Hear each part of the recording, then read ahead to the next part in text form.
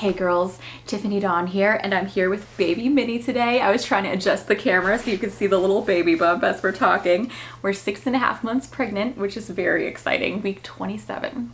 So today I want to talk about a question that you girls have written in a few times recently, and I thought it was a great question, a really tough one. And several of you have written in asking, like, am I going to be single forever? I have this dream, I want to get married, but do you think God's saying no to my dream? Do you think that I'm someone who he wants to keep single forever? Is that something that God does?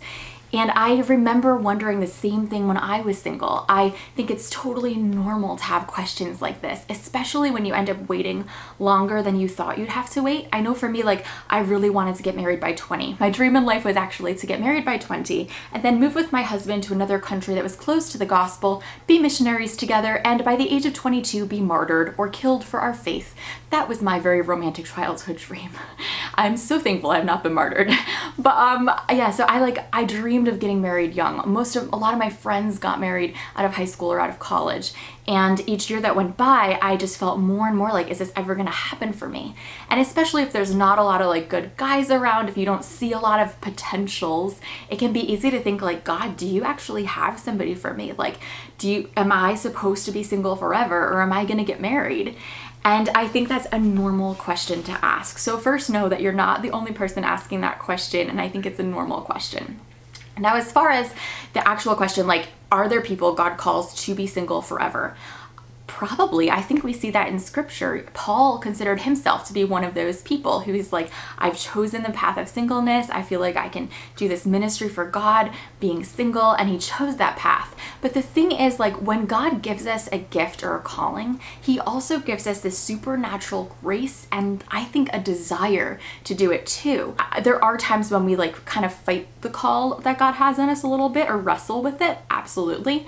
But I think at the end of the day, there's like this bit of desire in our hearts. Like, there's something that comes alive in us when we're walking in our calling that it's like different than anything else. We're just like, this is what I was made to do. So even with Paul in the Bible, it seems like he felt God called him to a life of singleness, but you don't see him writing like, man, I really wish I could be married. Man, I'd really love a wife right now, but God's just not letting me get one. Like, I just wish he'd let me get married. Like, you don't see that at all. Like, he seemed very content with being single. Like, he chose that and he wanted that. So when we don't have the grace for it or the desire for it, then I'm guessing God probably has not given us that calling.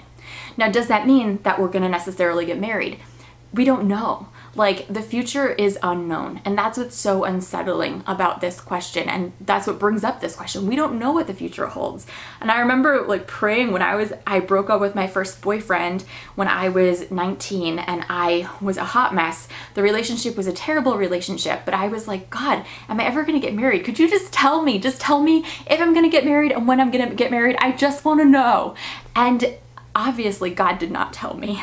And I'm thankful for that now, because if I'd known that I would have had to wait 10 more years to get married, I think I would have just gone after the next guy that came along. That would have, to me, that would have felt like asking too much. That would have felt like, I can't wait 10 years. I can't do that. That's too long. And so I'm thankful he did not tell me what the future held, but instead took me one day at a time.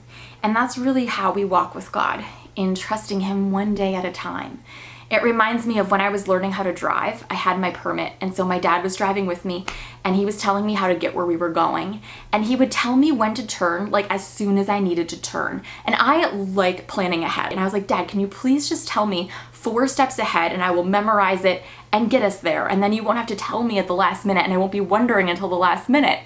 And my dad said, Tiff, this is how God leads us. He doesn't tell us 4 steps ahead usually. He doesn't tell us the whole way, because then we wouldn't need him. Instead, he tells us each step of the way, right when we need to hear that next step. His word is a lamp to our feet, you know, right in front of us.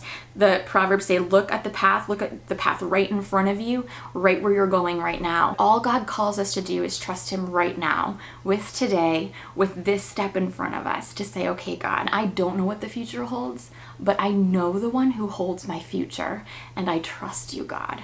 So if you girls want a song that maybe can encourage you, I actually wrote a song during my mid-20s called Someday, and it was about this idea like, God, I don't know what the future holds, and sometimes it feels like I'm never gonna get married, but I'm just believing that you have a path that's gonna fit me perfectly. And so if you girls want that song, I actually have it set up so if you go over to my website, tiffanydawn.net, and sign up for my mailing list at the bottom of the page, it will automatically send you a copy of Someday just for free as an encouragement and little gift to you. And then you also can get little occasional update emails from me, like about 2 awesome series we have coming out very soon. The Wedding Night Talks coming out in a week on July 6th, and a new ebook called Is He Right For You coming out later this summer. So I'll email you too when those come out. So I hope that this can help. Thank you so much to the girls who wrote in that question. It's such a good question. And I love you all, and I'll see you on Tuesday. Bye.